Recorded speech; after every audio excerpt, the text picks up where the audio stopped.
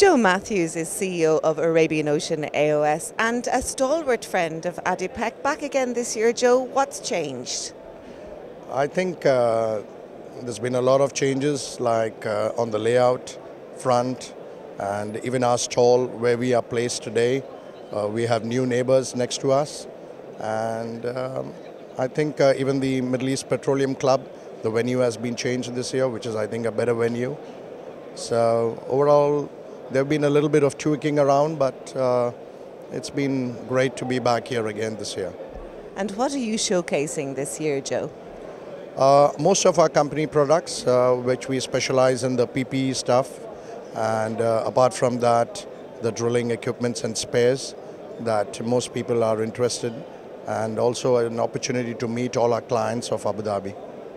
Have you noticed that there's more of a buzz this year? Is footfall a bit busier? Absolutely. I think the footfall yesterday and today has been much more, and we've been getting a lot of visitors from Saudi Arabia this time and also from Africa.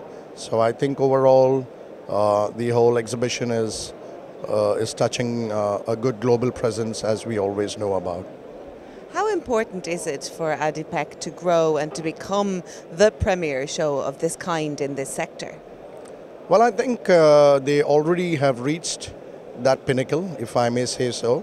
I think it's a great exhibition in the Middle East, and I would say it's almost at par with OTC or even better.